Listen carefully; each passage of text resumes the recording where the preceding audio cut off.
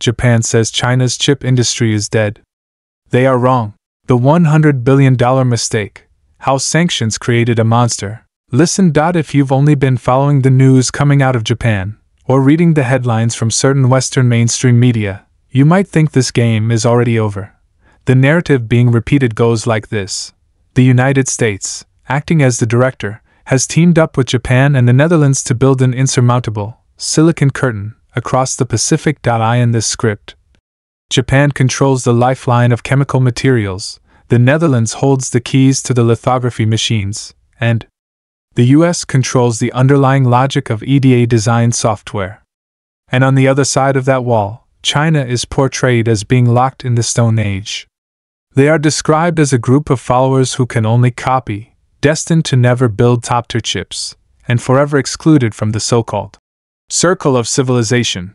Japanese media have even confidently asserted that this technological gap isn't temporary. It's a permanent, structural chasm.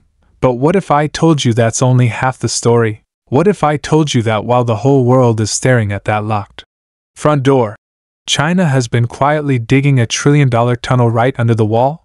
According to the latest data from Bloomberg and internal reports from Semiconductor Equipment and Materials International, something startling is happening. This isn't just about chip technology anymore. This is a story about arrogance, about miscalculation, and about one of the biggest boomerang effects in geopolitical history. Today, we are going to peel back the layers of the news cycle and deconstruct this invisible war. First, we have to give Japan some respect. We need to acknowledge the facts.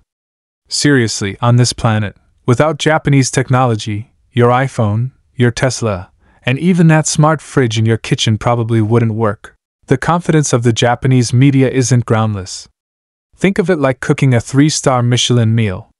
Maybe China can manufacture the pots and pans now, but Japan holds the essential spices and the secret recipes. This is what we call technological ecological dominance. Specifically, we are talking about invisible giants like Tokyo Electron and Shin-Etsu Chemical. In processes that sound boring but are absolutely critical, like film deposition and coating development, Japan is almost a monopoly. Take photoresist, for example. It's a magical liquid coated onto silicon wafers, requiring a purity of 99.9999%. Without it, a $100 million lithography machine is just a pile of scrap metal.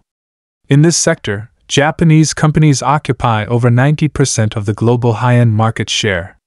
That is a terrifying level of dominance. So, when Japan joined the US-led Advanced Semiconductor Alliance, their logic was very clear, perhaps even unassailable.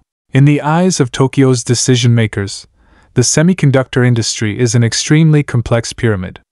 They are at the apex, holding the underlying codes of physics and chemistry. In their view, even if China throws hundreds of billions of dollars into their big fun, they can only buy cold, hard equipment. They can't buy the process know-how that requires decades of accumulated experience. They believe China has no friends, no allies, and is stuck hovering at the low end. This is typical static thinking or inventory thinking. They see technological barriers as a static wall, a moat accumulated over decades. How could anyone possibly cross it in just a few years? This view is very popular in Tokyo. They believe China has been kicked out of the Premier League, forced to play pickup games in their backyard, never to play in the World Cup again. But there is a massive blind spot here. They have underestimated the explosive power of survival, and they have underestimated China's speed. Here comes the twist. While all the spotlights are focused on 7 nanometer, 5 nanometer, or even 3 nanometer cutting-edge processes, and while everyone is debating the yield rates of TSMC and Samsung, China made an extremely pragmatic, perhaps even cunning, strategic choice. They didn't try to immediately smash their heads against the thickest part of the wall. Instead, they turned around and occupied the entire square. We need to talk about mature nodes, chips 28 nanometers and above. I know, it doesn't sound sexy. It's not as cool as AI chips. But this is the bedrock upon which our world operates. Think about it. Your electric vehicle has thousands of chips. Your power management systems, your IoT devices, the robots in factories, and even the control chips inside missiles, they don't use 3-nanometer chips. They use these mature nodes. In this domain, China is staging a blitzkrieg. According to Western analysts, China now possesses the world's most complete capacity system for mature nodes. I'm not saying this. This is a fact admitted in Pentagon reports.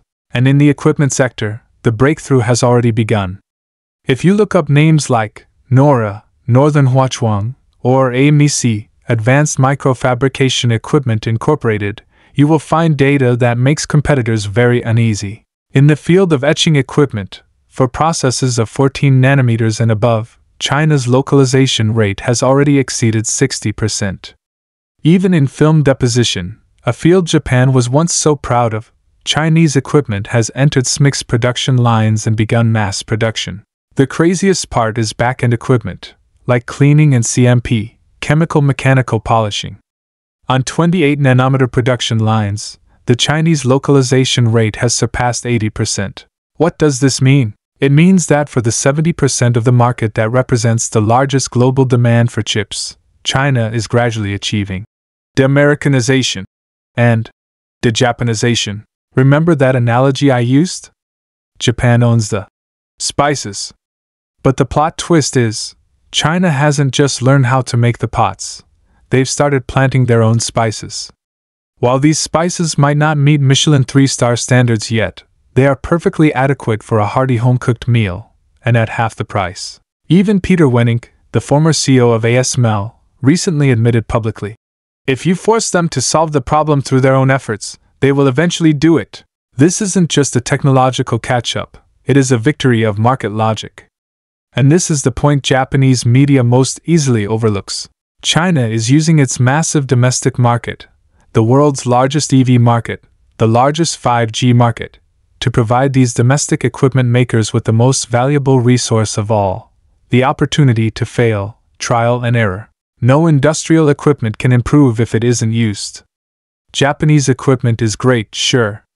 But if you don't sell it to China, Chinese equipment manufacturers will take those orders, make the profit, pour it back into R&D, and iterate better products. It is a simple commercial feedback loop, but many geopoliticians choose to ignore it. Now let's zoom out. What does this mean for the future? There is a horror story here that Japanese media is unwilling to face, the risk of Galapagosization. The logic of Japan and the US is, as long as we cut off the high end, China will suffocate. But China's logic is, as long as I have the market, I can survive, and gradually climb upward. The current reality is, yes, in the high-end sector below 14 nanometers, China is indeed struggling.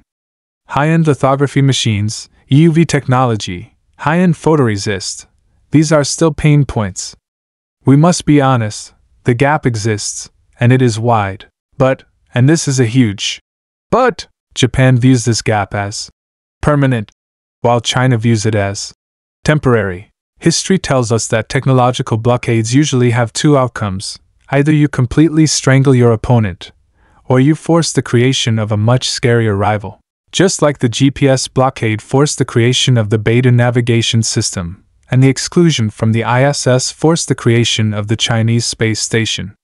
The current trend points, once again, to the latter. Imagine, 5 years from now, China not only monopolizes the global market for low to mid-range chips, which is a massive cash cow, by the way, but also through brute force engineering and state-backed investment, slowly grinds away the gap in the high-end sector.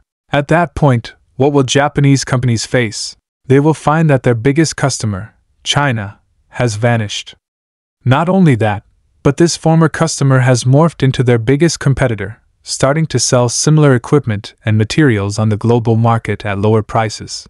You have to realize the Chinese market used to contribute 30% to 40% of the revenue for Japanese giants like Tokyo Electron. Without this massive profit support, how will Japanese companies maintain the billions of dollars in high R&D costs required annually to keep their technological-ecological dominance? Once the R&D funding chain breaks, the technological lead is lost. That is the real crisis. This isn't just about chips. This is about a complete restructuring of the global supply chain. We are witnessing the birth of two parallel worlds. One is the high-end loop dominated by the US, Japan, and Europe. The other is a massive ecosystem dominated by China, covering all foundational industries. And the irony is, it was the Western blockade that accelerated the birth of this parallel world. Originally, Chinese companies were used to buying ready-made Japanese equipment. Now they are forced, or rather, incentivized, to buy domestic. So, back to the question at the start. Japanese media says China cannot cross that wall. Maybe they are right. The barriers of physics are hard to break. But they might have forgotten one thing. When you are building a wall, your opponent is building a ladder, or even building an airplane. Technology is never a static treasure chest. It is a dynamic river. If you try to dam the river, the result is often that the flood changes course and washes away your own levees. This isn't just China's story. This is a story about how human innovation explodes under pressure. So, I want to leave this question to you. 10 years from now, when we look back at this history, do you think Western sanctions locked down a rival? Or did they single-handedly create a giant they can no longer defeat? Let me know your thoughts in the comments below. This is definitely worth a heated debate. If you enjoyed this analysis of looking through the noise to find the signal, don't forget to like and subscribe. Stay sharp, stay curious. I'll see you in the next one.